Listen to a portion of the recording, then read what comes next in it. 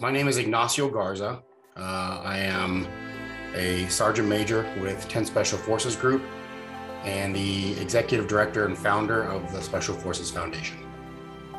Special Forces in general, especially over the last 10 years, has lost more guys to direct combat than the rest of the military combined. We saw some of the most resilient people in the world starting to kind of fall apart. Families were falling apart. We wanted to do something about it, so we decided to start something small, just a small nonprofit run by Green Berets.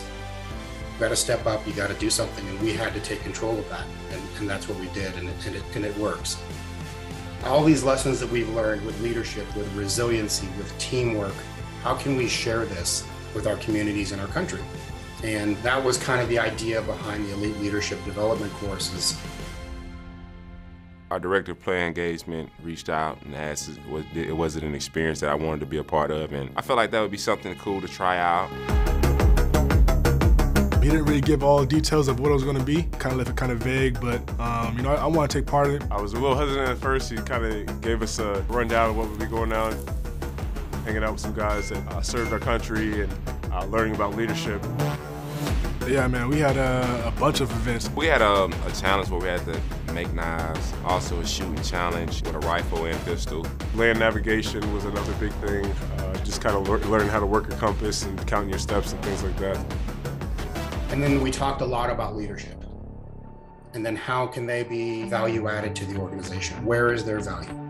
The main thing I learned was their mental approach towards everything. How they go into a mission or how they go into just a day-by-day life. It was a great experience to enjoy with my teammates and to see those guys do things they never done and to go out there and have fun and still compete at the same time. When we were trying to teach them, they were following instructions to the letter. That's awesome. It's like, these guys are amazing. And then I realized they've been coached their whole lives. We were doing everything as drills and tactics and things like that, but they do this for real life and the stakes are their lives, honestly. So, man, it just kind of puts in perspective the attention to detail that they have, their level of execution and precision. The things that they've seen, the things that they've been through, the people that they have helped. I mean, I can't help but have all the respect for them. I think it was a great experience, and I think that it's great that those the Special Forces put events like this together and life-changing experience to kind of help people see what they go through.